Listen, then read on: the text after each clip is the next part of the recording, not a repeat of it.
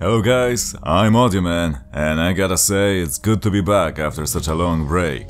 Now I bet most of you are curious about the long overdue analysis of Gothic playable teaser.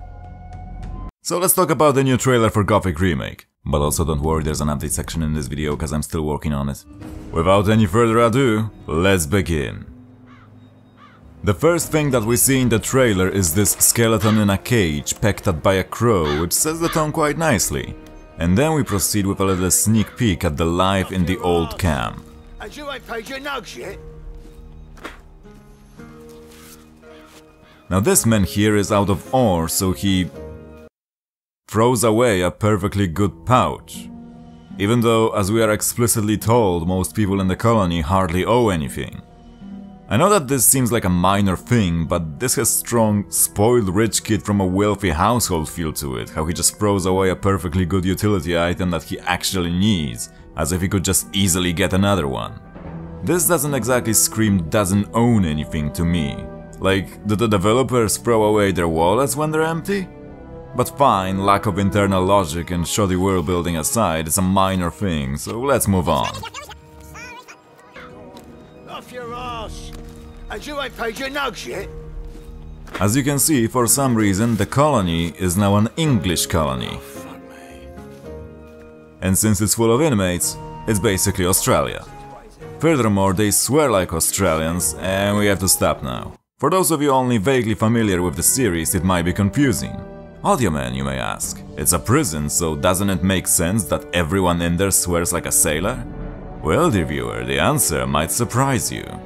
You see, the original Gothic, at least in the English and Polish versions, avoided harsh swears, but here we immediately open with an F-bomb, and there will be more later on.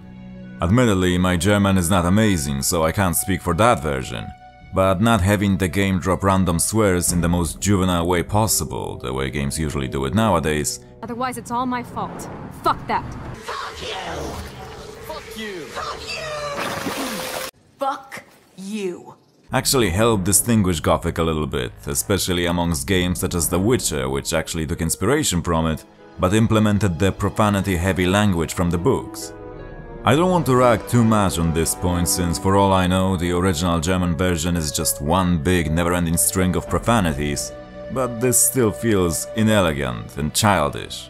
As for those claiming that prisoners everywhere swear like sailors every 2 seconds in an uncontrollable and obsessive manner, I beg to differ, as this is very much a picture painted by popular media. My second counterpoint would be that the king sends everyone, regardless of the severity of their crime, behind a barrier, including people who can't pay their taxes, rendering this point null even further. The original Gothic achieved its atmosphere of imprisonment by using destitution, danger and hopelessness. People in the colony live in squalor, they are threatened by both the unassailable fauna and the more aggressive and deceitful inmates, and they have no hope of getting out. That is what created the sensation of imprisonment in the colony, not dropping F-bombs constantly. That's not to say that the prisoners were high-class poets, as mild profanity was used to accentuate particularly volatile conversations. But here it gets quite cartoonish and silly, as we see later on. And here we get a better look at the old camp. Not much has changed since the Christmas teaser, except for the fact that the NPCs look much more natural. And before you ask, yes, we're going to go into the color palette later on. For now, let's follow our friend as he steals an apple from a wheelbarrow full of them. What? First of all, food was a huge scarcity in the colony, as Guy explains to us in the original. But this guy just casually has 2 crates full of apples. But fine, let's say it's a fresh shipment from the outside world and he's taking it out of the camp, presumably as convoy to the old mine. Stealing one of these would immediately get the guy to start a ruckus and the whole camp to aggro on you, since food, being such a commodity, is fiercely protected. But this guy gets mildly upset and lets you go, even though later on we see a guy attack another inmate for slightly bumping into him. And here we see the first glimpse of stealth, in all likelihood to indicate to new players that NPCs don't take kindly to rummaging through their households. You can't just Geralt of Rivia around someone's home uninvited. I'm going. Good choice. You have a good day too. Here we have a scene that is lacking. We see a guard terrorizing an inmate for ore. That would be fine on its own, but it has since been confirmed that this guard here is Bloodwin. His appearance is fine, and even though I can't say I'm too big on his accent, what really bothers me is the fact that since this is Bloodwin, this scene makes very little sense. Bloodwin is not the type of guy to go and beat you up himself. That was the whole point of his character. Bloodwin introduces himself to you in a friendly, clearly shady manner, and asks you for ore. If you agree, he'll want more every day, and if you disagree, then he'll try to make your life hell by sending others after you. This made Bloodwin a memorable, interesting and believable character. But I guess now he's a standard fantasy brute, frothing at the mouth, yelling that Gomez and I are the only reason you're still breathing, which sounds hilariously overdone. All in all, this scene really makes it seem like the developers misunderstood what made Bloodwin a threatening character to a new player. We'll revisit this later on, but for now, let's continue shadowing our thieving friend. Here we see a previously teased image, with the novice robe that looks a little bit like it's printed on a t-shirt, but other than that, no complaints with this image. Wait a minute. Oh no! Anyway, here we see Snuff and a bunch of inmates standing in line to get some food. This Snuff is far from his old jovial self, instead being cranky and rude since everyone has to be uniformly miserable in this new grimdark world we've entered. No joy allowed. We also see Matt, whose tantrum is a little bit much for my taste and he looks a bit too young for that OG creep he's supposed to be. But overall, he's not too bad. Now we go on to witness that mindless "it's prison, so everyone has to fight and yell all the time" scene that I've mentioned earlier. Okay, so to go back a little bit. So far, all we've seen are people swearing, yelling, stealing, attempting to steal and fighting. How is this place functioning exactly? How is this bunch of bozos able to prolong their existence in this harsh, technologically medieval but also much more dangerous world? And also conduct large-scale mining operation? This cartoonish depiction of the old camp is a far cry from the original idea of inmates trying to organize their life in an inescapable prison, and feels very much like a stereotypical depiction of life in incarceration from an American TV show. Now I know what you might say, this is just a trailer, so it has to condense things and simplify them for presentational purposes. And while I can see that point, this still feels like way too much. The only praise that I can give here is that we see the guard knock down one of the inmates, presumably because he didn't pay protection money, but the other one did. At least, I hope the developers remembered that detail. And this brings us to the arena. Oh, the arena. I've criticized the arena before in one of my videos as being nonsensically large and out of place, and this is no different here. It's still like a shabby version of the Roman Colosseum in comparison to that small repurposed training square that it most likely was in the original. Our character talks to a random inmate about the beds instead of Scathy, and then we see this thing. This thing. You know, when I told people that they'll put a shadow piece in the arena, they thought that was a baseless exaggeration. And then they dropped this trailer and it turns out that the reality was even funnier. But to go back to the start, when the devs dropped the news that you would now fight animals in this blunderdome, I was incredibly disappointed. Why, you may ask? Well, the answer is quite simple. The animals in the colony, if you've watched my previous video, presented an alternate and much more dangerous path of evolution than our own world. A scavenger, the basic source of food for the prisoners, basically serving as the equivalent of the real-world deer, was an animal that could easily kill a new inmate. Drax makes sure to warn you about that when you ask him. It's as if the danger level posed by our fauna was raised and then further elevated by the wild and inhospitable nature of the mining valley. But now, a fire lizard, one of the most dangerous creatures in the original, is no longer a force of nature. It's a source of entertainment.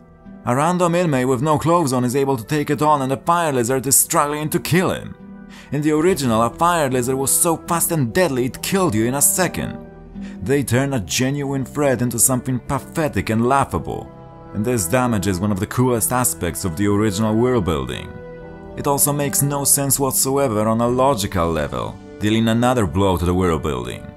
How on earth did a bunch of inmates manage to beat this thing into submission without killing it, making the whole thing much harder, and then drag it all the way back to the camp and then store it to be released in the arena? Doing this to a shadow beast would have been a ridiculous endeavor, wasting time, men and resources. Not to even mention being unachievable on a technical level. Unless these bozos invented vehicles that run on ore, because otherwise I don't see them transporting this thing from the beach near the Tower of Mist to the center of the colony. But not only that, it's absolutely bewildering that the convicts apparently decided that a little fire hazard is just what they needed for their camp.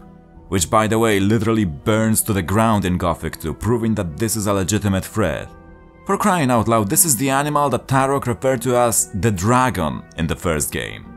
So all in all, we've exchanged a unique aspect of the original world building as well as some of the internal logic of the world for a couple generic quests where you fight animals in the arena. Wow, never seen that before. Also, some of the fans try to explain it away through various headcanons, and I gotta say, you can try and theorize it away all you want. It just doesn't make sense. Such as the idea that they stole a fire lizard's egg. Ah yes, because it would be an easy task to rob the nest of one of the most dangerous predators in the colony, run all the way back to the old camp unpursued, incubate it somehow, and then raise it and feed it copious amounts of very scarce food for like 10 years until it is big enough to put up a fight. Yeah, that makes sense.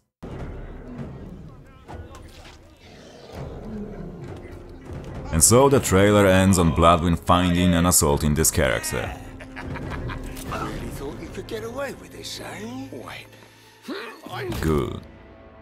Oh, and another thing, now that the trailer is over. If you looked closely, you may have noticed that the developers took to heart the criticism about everything being beige that was often reiterated. And I do appreciate that. Despite the harshness of some of my criticism, I want them to know that this is still made in good faith and with no ill will towards any of them. Therefore, I would simply like to state that while I'm glad that the beige tint seems to be gone, it also appears to have been replaced by grey instead. Everything in this world is grey and dull, maybe with a little tinge of brown. It gets so brown that this picture of Joel from The Last of Us I made looks pretty legit, at least according to other people in Gothic Discord server. So please reconsider this whole approach. I get that Gothic is not bright and vibrant, but it's not grayscale neither. These flags here, which are supposed to be vibrant red, are orange-brown at most. I get that they were in the sun, but so are real-world flags, and I don't see any white and red flags in my city turning grey and orange. Which actually brings me to another point, what's with the scorching sun in this remake? The original Gothic had moderate climate that you can easily find in Central Europe, but in these teasers, it's always scorching sun and gust of dust at every step. The colony is inhospitable, not post-apocalyptic. And with that, I conclude my over-analysis of this trailer. As you have probably noticed, I'm not a big fan of this one, and combined with the recent monster reveals, I can't say I'm not worried for the direction the game is taking. Having said that, since we do know for a fact that the devs at Alchemia do listen to feedback and adjust things in the game to take that into consideration, please don't think for a second that this is either an attack or baiting people for views. I'm simply stating what I truly believe to be the case. A lot of this stuff just isn't Gothic. Please take a step back and try to look at this again. That's all I'm asking for. Also, on a bright note, I overall like the music in this video, even if the old Cam theme hardly sounds like its original rendition. The sound effects are decent as well. I appreciate how they brought back the original dying sound, and there are many minor things here that I do like. The overall look of the NPCs, I'm talking about their faces, because their clothes could use some work, with everyone wearing burlap sacks and hardly anything resembling diggers' clothes being seen. But still, this isn't hopeless or terribly made. It just needs a re-examination of the approach that the devs chose to take, because this stuff is straying further and further from what made Gothic special. Now here's how I think this trailer could be improved. What if instead of a random guard telling this prisoner to get his ore, it's Bloodwind, making the same shady vague threat towards this guy that he makes towards the nameless hero to establish his character. Now our guy refuses since he's broke, to which Bloodwind says that the colony is a dangerous place and he'll find out about it soon enough. Naturally unsettled, this thief with no name keeps the pouch and tries to sneak one off of another inmate, maybe even swap them if he's extra cheeky, only for the convict's friend to notice and have our guy on the run. He finds a place to hide, maybe in a barrel as a little nod to the fans, and after losing his pursuers proceeds to go more or less the same route, meeting Snuff, who actually acts like Snuff, and we see the little scene with Mud. This way you get to show off that there will be pickpocketing in the game, that you'll have elements of stealth and NPCs aggroing on you when you fail. Again, you can't Geralt of Rivia someone's stuff in Gothic.